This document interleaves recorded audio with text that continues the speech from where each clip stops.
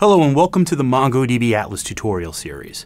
My name's Jay and I'm a developer advocate at MongoDB, and I'm here to teach you the ins and outs of using our database as a service, MongoDB Atlas. Today we'll discuss replication, redundancy, and recovery of your cluster with MongoDB Atlas. All MongoDB Atlas instances, paid or free, have a default of 3 nodes as a minimum within your cluster. There's no ability to launch a cluster with less than 3 nodes in it. To view the status of each node on your cluster, click on the name of the cluster.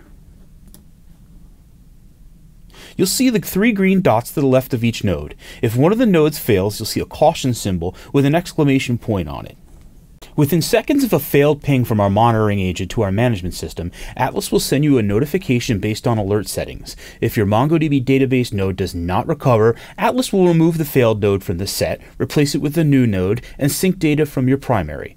We'll then enter your new node into service and then notify you when completed. You'll retain existing connection string details, as we will preserve DNS settings for each node. As you can see here in the alerts section, any changes made to the MongoDB Atlas cluster will be stored within here, so you can always go back and check the history. Once your recovery happens, you won't need to worry yourself about modifying your connection string or making any changes to the server. They'll just continue to work as normal. If you're running into any issues related to using MongoDB Atlas features, contact our support team at any time. You can click the support link in the lower left of your Atlas interface, or you can just go to mongodb.com/contact. And thanks for watching.